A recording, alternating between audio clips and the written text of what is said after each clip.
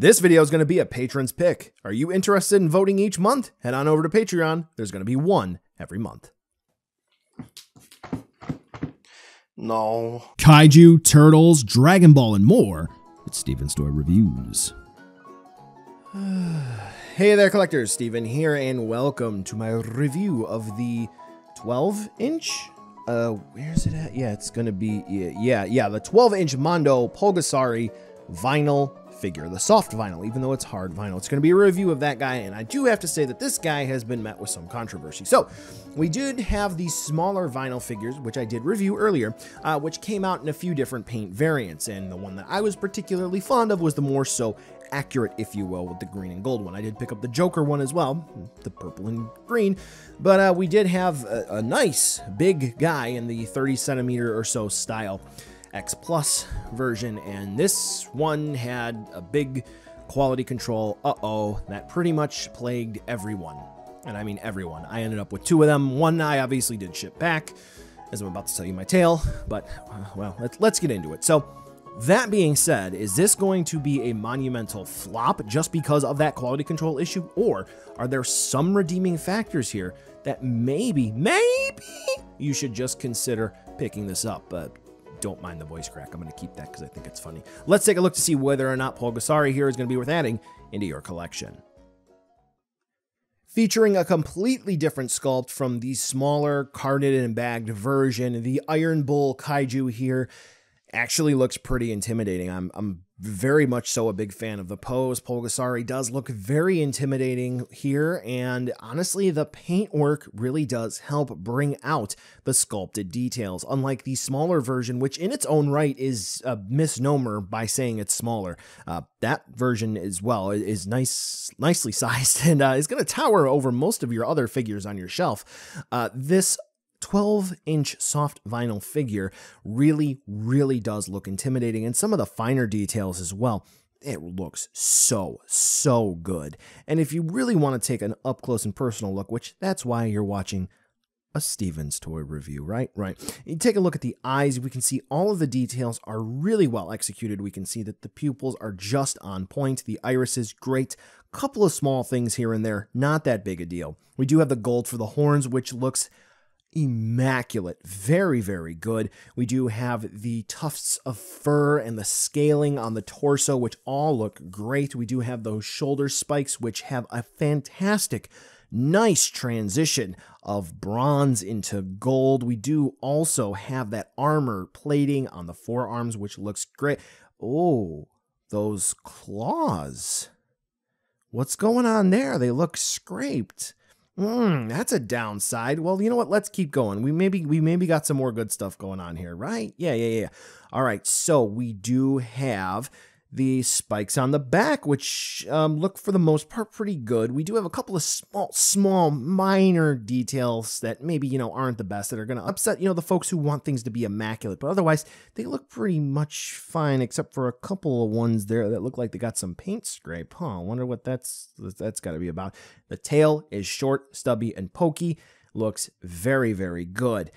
Now, what's going on here for the overall paint application? What's the deal? Let's take a look. So here's the unfortunate thing with this figure. When Mondo shipped these out at the factory level, they made a big oopsie thing here, and what they did was the twist tie, the one twist tie that they used to hold Pulgasari down in the thin plastic tray, was not long enough to actually tie together in any meaningful way in the back, and in some cases it wasn't even tied at all. So that means that the twist tie was just there for show, and it allowed Pulgasari to move forward and back and shift around in the package. Now you do see that there is some protective plastic there, which naturally would have helped with Pulgasari going backwards, right? If it would have been covering him from the front like a bag and would have created a shield, it would have prevented paint rub. But this wasn't the case. That protective plastic was just there on the back, which in some cases didn't even help at all.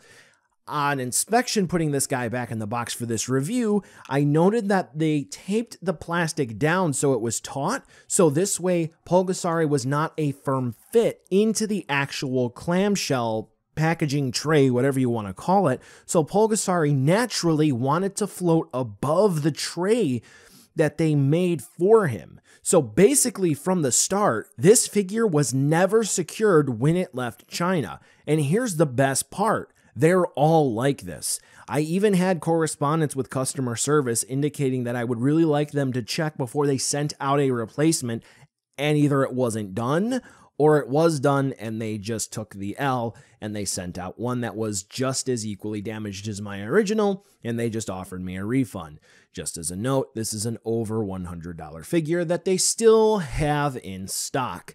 I'm not the only person that has this issue. There are others who have this as well. So it's not just me. Yeah. Size comparison, because there's no articulation, and as you can see, he's definitely going to be one big bull kaiju. Yeah, he's going to tower over pretty much everything you've got on the shelf. So buy now, skip, or wait for a deal. I know that the bulk of this review is basically talking about that quality control issue, but I don't really know what else to say.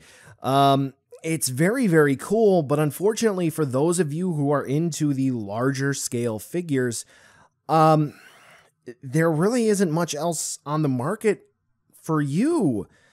I'm sorry. Yeah, that's a pretty bummer. And now that I'm recording this, it's $175. So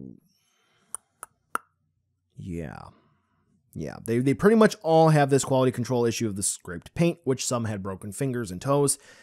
If you're gonna get it, you're gonna have an imperfect figure here. Just something to really keep in mind. But with that being said, without that quality control issue, it's really amazing, and it's fantastic in its own right. Well, collectors, that brings us to the end of the video today, and I just wanted to take a second to thank you so much for watching. Now you've heard a lot from me, I'd like to hear a little bit from you. Drop in the comments down below whether or not you liked it, you hated it, or maybe you were somewhere in between. I also want to take an extra second here for a nice, humongous thank you to all the patrons for SDR over the last month who have really helped the channel grow into what it can be today. So to all of you, 2 big thumbs up. Thank you very much. And now the end card should be popping up, which will give you a few clickable links, like maybe to subscribe or head on over to my Patreon, or some short URLs like to my social media or to my Teespring store. There's also a video I hand selected for you, so if you want to watch another STR video, I hand selected some good content for you to watch, so definitely check out that video. Thank you again so much for watching, and I'll catch ya in the next video.